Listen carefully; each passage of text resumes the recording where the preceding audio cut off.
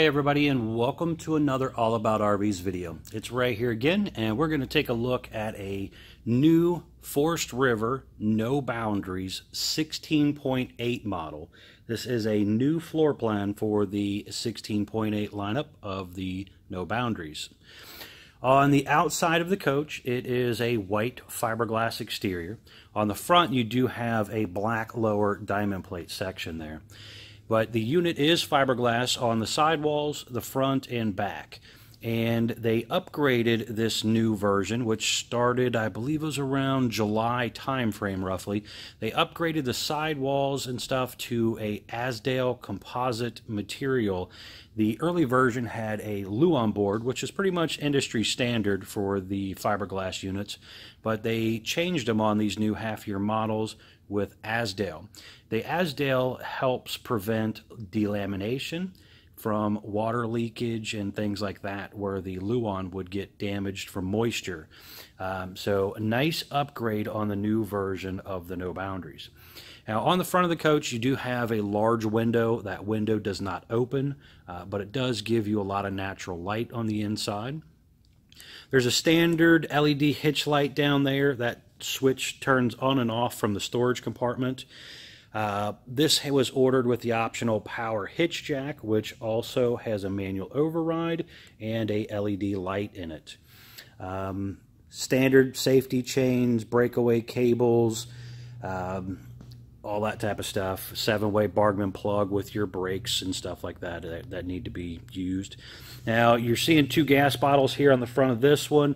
The customer is actually choosing to upgrade from the standard single bottle to a dual 20-pound tank system.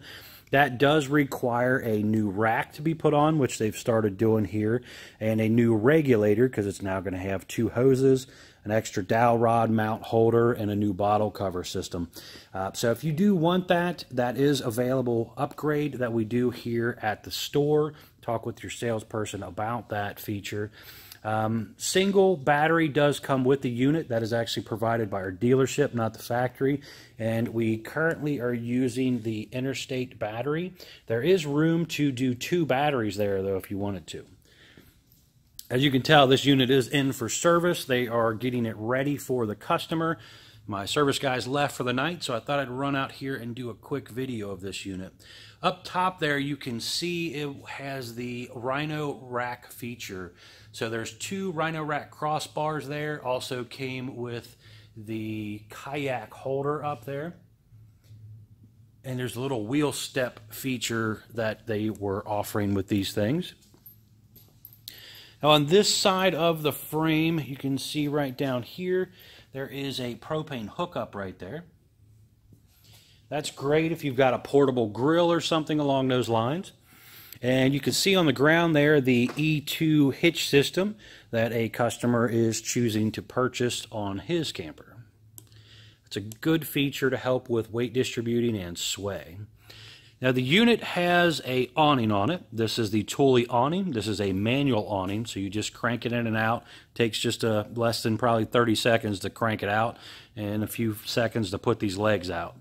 And what you do here, you can do it 2 different ways. You can put the leg from there to this sidewall, or you can see on the other side, I actually put the leg down to the ground, and you can stake it to the ground if you want to. Now, these legs are adjustable, so you can tilt the awning a little bit for water runoff. The unit has these standard black frames that most RVs have on their windows, and it does have the deep tint safety glass. Now, some brands are doing clear glass and some are doing the tinted windows. The tinted windows make it a little bit darker inside feeling, but it helps with UV rays and things from the sun. The clear glass versions, a lot of time you have to keep your blinds down just to keep the sun from fading out the inside of your camper. So do look at that as you're looking around at some of the different brands. LED side marker lights here and rear tail lights. You got a big storage compartment underneath it here. This is basically underneath the master bed up there. You could see the handle there for the awning on the wall, and then the handle for the stabilizer jacks and a manual override for the power jack right there. There's also a little lock box back there. and you can access that from inside under the bed area. And you can see here the little Rhino rack stuff, the step and things that it comes from, and the switch for the hitch light. Now down below, you can see your heavy-duty scissor jack, and you can also see underneath here, you have a full enclosed underbelly. That's great for the customer who is more off-roadish. That way the rocks and stuff don't fly up and possibly damage your tanks. That kind of deflects everything down. Also does help extend your camping season later into the winter. On the 16 series, the body of the camper is roughly 6.5 feet wide, but your tires do stick out past that body, and they put a really nice heavy-duty fender on there, and you can actually step on that fender, climb up onto the top to reach things. So pretty neat little setup there. Has the heavy-duty off-road tires. I'll get to that when we get over to the other side. You have your electric outlet here for outside, along with your furnace exhaust, refrigerator access panels for maintenance, stove exhaust there, and your porch light. Now that porch light is an LED light, but that also, if you flip the switch the other way, it turns into an amber light. Rounded corners on the top of the entry door and screen door just to help protect it from damaging the awning if it comes out and hits it. You have the nicer step that comes down and touches the ground, and that is a lot stronger than the traditional RV step. You can see down here on the other part of the fender, there is actually another little light right there for your running lights. And large folding entry handle. On the side of the coach here, you'll see where they talk about their Asdale composite upgrade. There are a couple awards they've already won for some of the show stuff, and solar prepping, along with your model number. Again, 16.8 is what this one is.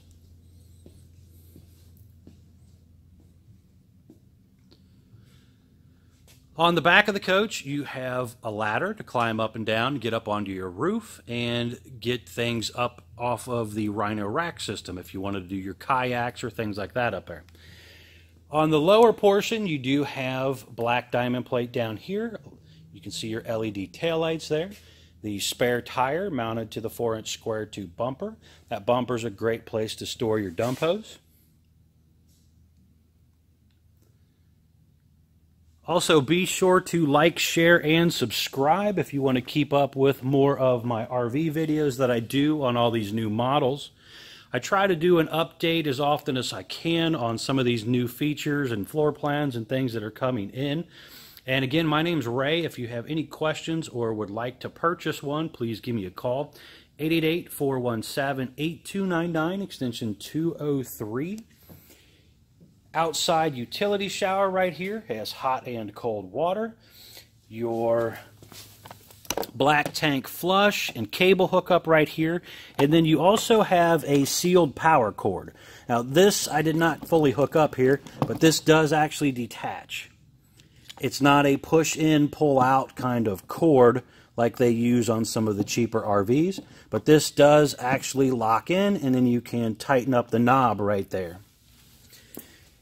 Down below, you'll see your dump handle, your gray and black handle right there, and you'll see where it dumps out right there. Now, they did enclose all of that, again, trying to make it a little more winter-friendly. You can see a lot of that spray foam that they use to help close some of the gaps and stuff like that, anywhere that that underbelly doesn't quite form very well. So that is what that is. I had some people think it's like bee's nest and stuff like that, so that is actually spray foam. The slide out is an electric slide out. You can see that track system on the side. This is a Schwintek system that they use. So you push a button, it goes straight in and straight out. Down below are a couple low point water drains sticking out the bottom there for winterizing or storage purposes. Your city water and freshwater tank is right there. And then there's also another thing down there to drain the fresh water. 6-gallon gas and electric water heater right here. Some sticker information. This particular camper had a dry weight of 3,200 pounds. You have a gross vehicle weight of 4,670, a single axle of 4,400 pounds. You have hitch weight, that's why the gross weight is above the axle weight. Not all the weight sits on the axles. Oh, and tires again are ST 235/75 R15D range tires that they are currently using on the coach.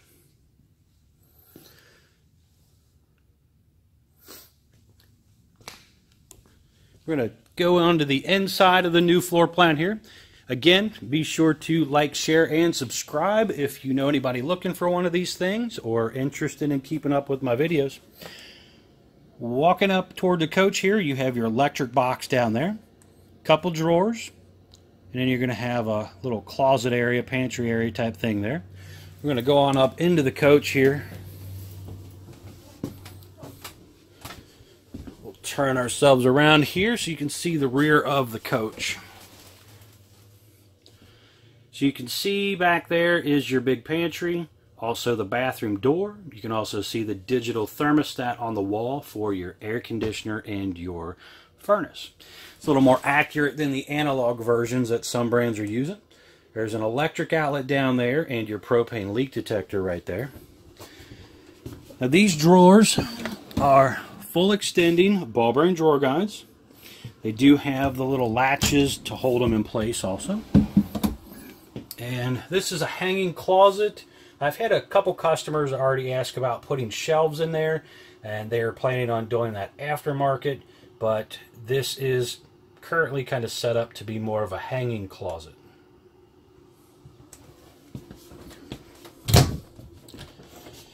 Behind this door is our bathroom. This model has the larger bathroom instead of the wet bath. There is a shower curtain that comes around, and that curtain is actually on a track. You can kind of see that track there, so it helps hold it out and form so it's not kind of in your way and touching you as much when you're trying to take a shower as a standard loose curtain on these curved showers. But there was a skylight up above. You have your sink, electric outlet down there, some storage, actual medicine cabinet there, and also the really nice turbo exhaust fan. I'm going up in here, kind of standing up in the shower now just so you kind of get a better look here, but there are some controls in here.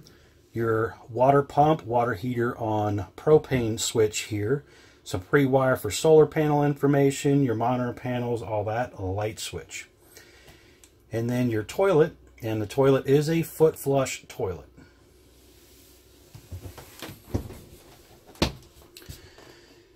Looking back toward the front of the coach from the doorway, you can see your fire extinguisher. You have the light switch there, electric outlet on the side, and a couple USB charger ports there.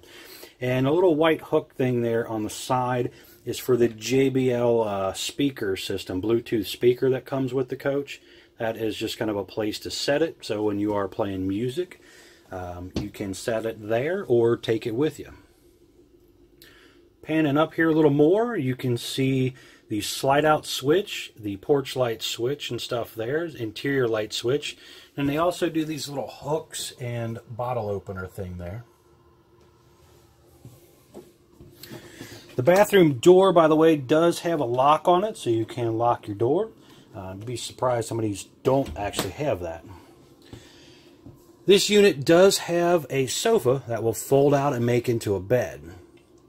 The table is freestanding, so you can leave that at home if it's in your way and you don't want the table, or take it with you and use it to set it outside under the awning. Up above the sofa is some overhead cabinetry. Has a little shock on the door there. Also, you'll see a nice big window. That window does slide open, so you get 50% of the window open. That's one of the reasons they do a lot of slider windows in campers instead of louver windows, because those do open larger for better cross ventilation. The air conditioner is a 13,500 BTU air conditioner. LED lights running down the ceiling there. The front cabinet also has an LED light strip inside of that. You can kind of see it lit up there. Below that cabinet are two individual lights to turn on and off. The bed is sideways. It's 60 inches wide, well, depth if we're looking at it this way, but it's basically short queen, so it's 60 wide and 74 long. And you can see underneath here some storage down behind there and an electric outlet right there. And just below is on the right hand side is the furnace and your three-way refrigerator. Now this refrigerator is a true three-way refrigerator. It's gas, electric, and 12 volt. A lot of brands have a fridge similar looking to this, but it's only two-way, so it does not actually work off of the 12 volt battery system. And the freezer part up here can actually be removed to make the fridge just a little bit larger if you wanted to. Now here you have your power button, electric button, gas button, battery button, and temperature control button. And there's a little push button right here to open the refrigerator door. This one was ordered with the optional 28-inch LED TV, and this is a 12 volt TV, so it actually works off of battery power. You don't have to have electricity. A lot of customers with these are going off the grid using those portable solar panels, so that allows them to use their lights, furnace, water heater on propane, electric off 12 volt, your refrigerator off 12 volt, along with your refrigerator. So it's pretty nice if you are an off-the-grid camper for some of these features. The optional convection microwave, so you can cook or microwave with that. Some storage below the sink area there. The undermount stove has kind of a spring assist on it to hold that lid up. You do have your range hood and light here. Also, I forgot to mention on the TV antenna system, it's got an antenna on it, but there's a booster button right here. And you can see your 12 volt outlet butt switch there too. Another new feature is going to be this sink. They went to a large round sink. So really nice improvement, I think, here over the old version. And that is a pretty thick feeling sink compared to the old version. High-rise faucet there. You do have some overhead cabinetry here.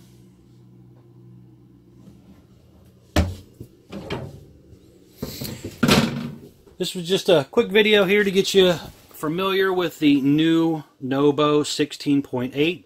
Again, my name's Ray. If you have any questions, would like to purchase one of these new campers, please feel free to give me a call. Toll-free number is 888-417-8299. My extension is 203.